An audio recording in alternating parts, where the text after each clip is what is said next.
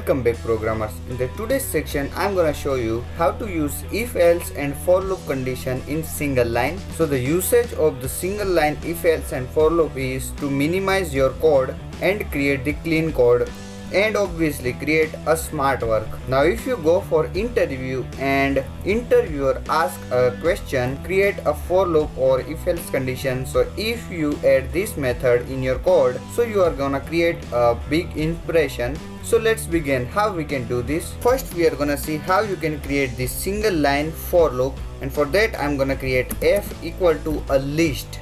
Whenever you want to create a single line for loop, you have to use a list. Now if you know Linux programming, so you know how this works. You have to create a variable I, or you can name it anything, and then create the for loop for I in range of, let's say, 0 to 20.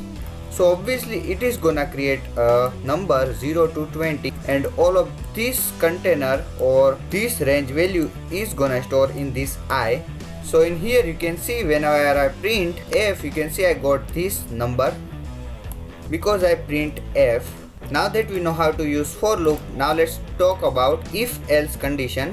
Let's say equal to 10 and b equal to 5. So I'm gonna print a 5, or you can say b, if a greater than b, else obviously else I'm gonna print a. So now let's run. You can see I got the 5 because I create a statement if b is lesser than a, it means a greater than b, print b, else print a. Now let's change the value of a b. So let's try 50.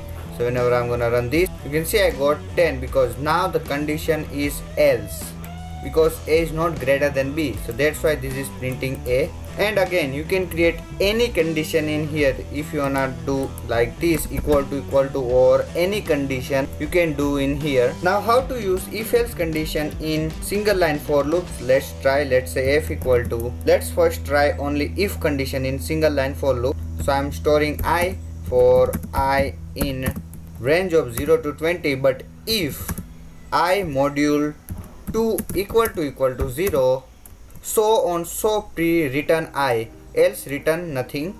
You can see again for I in range of 0 to 21, it is gonna create the range of 20.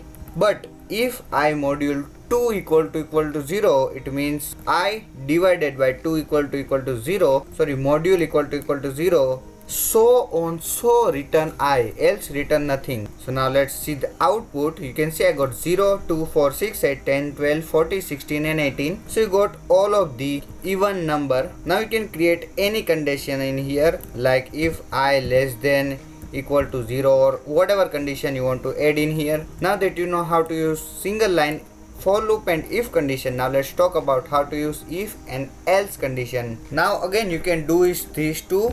If you want to find odd and even number, so you can do like these two. You can create two variable and create the two for loop in a single line. Let's say o for o in range of 0 to 10 if o module 2 equal to 1, but if e module 2 equal to 1, and again I am create the e for e in range of 0 to 10, just like o, which means odd and which means even, and then I simply just print the odd and even. But you can see I just created this comma in here and create another list for even number.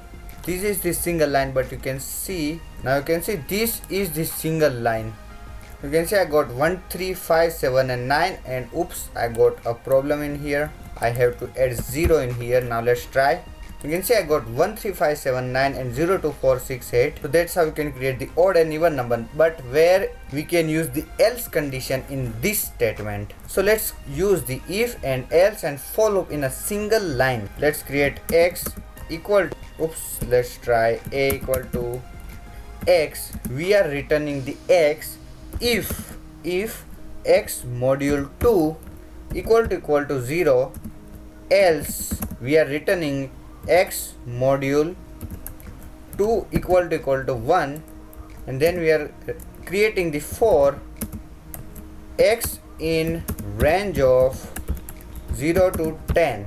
You can see we got 0 to 2 true, 4 true, 6 true, 8 true. Now we got 0 because if x modulo 2 equal to 0 and so on, so it is returning 0. Now you can see we got the true value because else condition is returning something true or false, and that's the way you can use the if and else condition. But you can see we are returning the both value in here. Now let's use this function, or you can say single line if and else and for condition again. You can see I just add a equal to 5 and b equal to 10.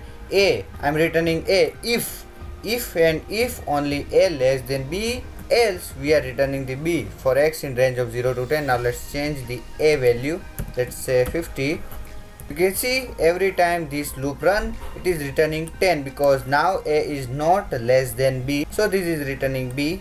So that's how you can use the single line if, else and for loop in your Python code to minimize code and smart work and impress programmer with your shorthand codes. So that is it for today's guys. In the next video I'm gonna show you how you can use the iterable and generator in this for loop. So that is it for today's guys. See you guys in the next video. Till then, like my video, subscribe my channel, share this video to other programmer, hit on the bell icon so you'll never miss these interesting videos. So see you guys in the next video. Till then, just code.